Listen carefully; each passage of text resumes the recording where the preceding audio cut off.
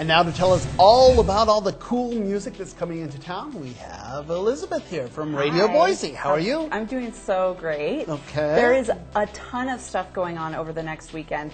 I picked out some of my favorites, but it's definitely not all-inclusive. If you want to find out about all the events going on, make sure to check out GoListenBoise.org because we list every event, not just the ones that are talked about here. And obviously Go Listen Boise is a great resource. Definitely. It has your entire concert calendar, so GoListenBoise.org. And if you want us to talk about a show or put it on our calendar, please email info@GoListenBoise.org with all the details. Very cool. Okay, well that's a great plug. Now tell us what's going on this week in music. Thursday night, starting out at the Neurolux, Strand of Oaks is playing with Faubois, their local indie rockers. That starts at 8 and it's $5. Okay.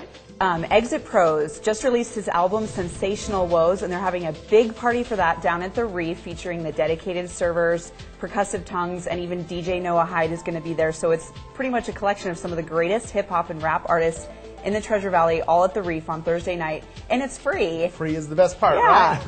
Friday night, Frame of Mind is having their final farewell concert. That's at the Knitting Factory. Farm Dog Reunited and Jupiter Holiday will be playing. It starts at 8 p.m. and tickets are $5 or $15 for VIP. Very cool. Also out at Nampa at the Flying M Coffee Garage, we have Working on Fire with Insignificant Man. That's $3 and starts at 8 p.m. Saturday night, my favorites, Hokum High Flyers with Hillfolk Noir playing at Penn Gillies. That's at 8:30 p.m. and it's free. Once again, we gotta love the free. I know, right? And yeah. It's such a good show.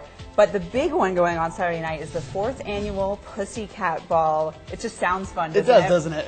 DRC is in town from Portland. It starts at 9 p.m. Tickets are $10. You can get them at the door. It is a 21 and up show.